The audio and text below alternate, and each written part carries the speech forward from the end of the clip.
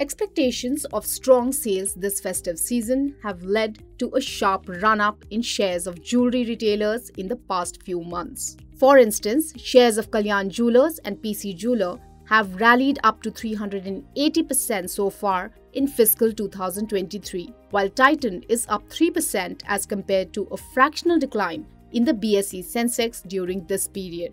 Going by past trends, jewelers could see bumper sales this Dhanteras, riding on high pent-up demand after a COVID-19 lull and softening in gold prices. As per HDFC Securities, the first 10 festive days have already clocked 20% jewelry sales volume growth. Analysts remain fairly upbeat on jewelry stocks as they expect this trend to continue going forward.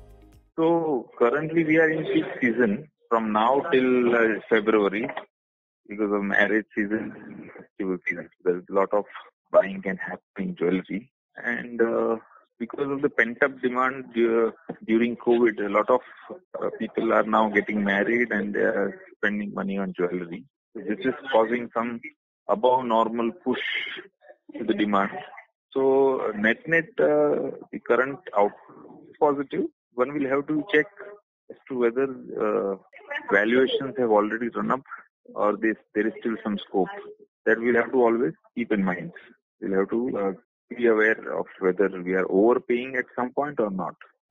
The upbeat outlook has also been backed by the industry in their recent pre-quarterly updates. For the July-September quarter, Titan said it saw a healthy 18% yearly growth in its jewelry sales, while Kalyan Jewellers' overall sales grew 20% on positive consumer sentiment and increased store walk-ins. The latter added that it has seen significant benefits from the ongoing shift in demand towards branded retail outlets. This transition among shoppers from traditional small retailers to national chains is another key factor, making analysts positive on the space.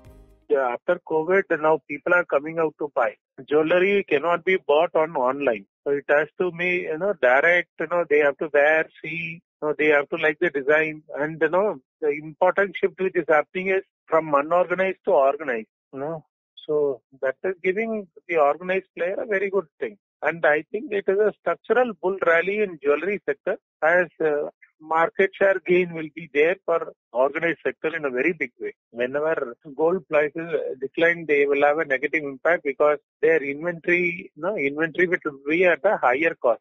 So that will have an impact, but over a period of time, everything gets adjusted. If you are looking at every quarter, then it will have an impact. But year-on-year basis, these are manageable. At certain point, the gold will become stable or it will start to rally. That time things will start to work out for them.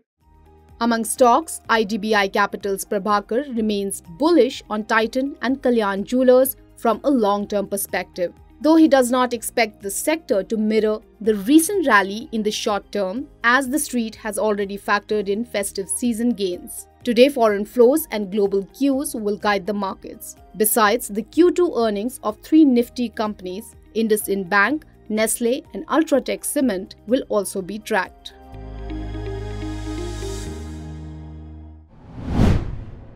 If you like this video, share it and subscribe to Business Standard. For more news, views and insights, log on to www.business-standard.com. Do also follow us on YouTube, Twitter, Facebook, Instagram, Telegram and LinkedIn.